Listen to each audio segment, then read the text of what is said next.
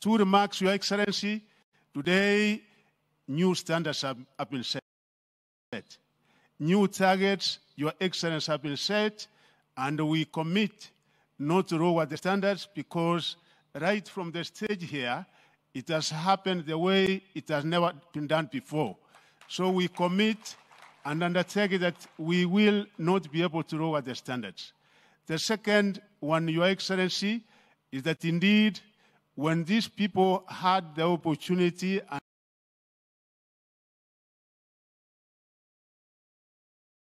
and you have been able to confirm, Your Excellency, they are so special.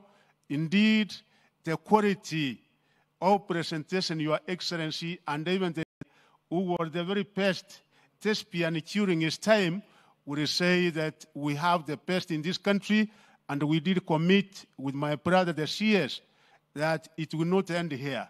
We want to take it to another level because we know the kind of opportunities we have in a creative heart, Your Excellency, and I want to thank my brother because among the major stakeholders, we are combining efforts, Your Excellency. He gave us 237 million in order to make this a reality the way we have made it today. We also thank the National Committee, and Your Excellency, we are going to combine efforts so that these young people, with the wonderful talent they have, we can even be able to take it to international level. And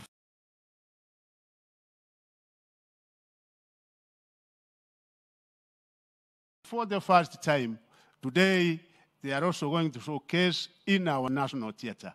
So, Your Excellency, with your guidance and support, we are sure that we will be able to take it to another level because me and together so that we get to another level. With us, Your Excellency, let me recognize our two members of parliament. My chairman of the Education Committee, Julius Mary, is here with us, and we are also working very closely together. One who has been prepared to be what he is, member of parliament, because he was and still is the best thespian, but I think he has now been overtaken, is my brother, member of parliament, Dagoretti South, the chairman of Communication, Information and Innovation, my brother, Mheshimiwa Kiarie. We thank you because you are a great... Yeah, thank you very much.